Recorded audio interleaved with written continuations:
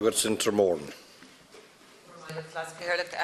would like to welcome the announcement by Minister Jan O'Sullivan yesterday evening that the Government has agreed to allocate additional resources to schools to support children with Down syndrome who are not already being supported through the NCSE annual allocation process.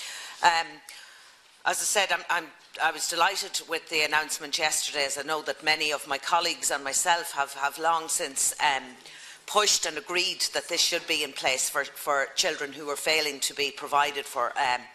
And these interim allocations will provide an additional 2.5 hours per week pending the introduction of the new allocation model for children with special educational needs.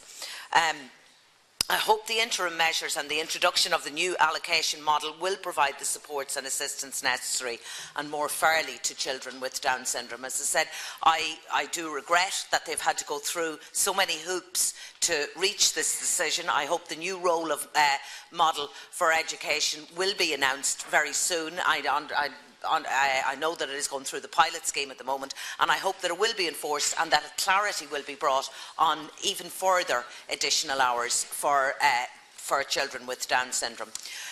Leader, I would also like to highlight the Hope Foundation's She Is campaign that was launched earlier this month. The campaign aims to fight gender discrimination and demonstrate solidarity on a global basis. Powerful women across Ireland have lent their voices to the campaign to highlight the gender imbalance in India and around the world.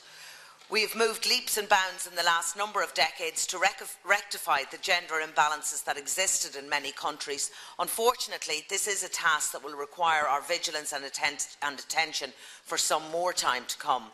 Countries such as India still remain a dangerous place in the 21st century. In 2012, the United Nations cited India as being the most dangerous place in the world to be born a girl. It's truly upsetting to hear that 47% of girls in India are married before they reach the age of 18. Over 75,000 people have engaged with the Hope Foundation's She Is campaign, and I would urge my Oireachtas colleagues to support the campaign and bring further awareness to the serious gender inequality in developing countries. We have an opportunity and a platform to generate a discussion and highlight these important issues. Thank you.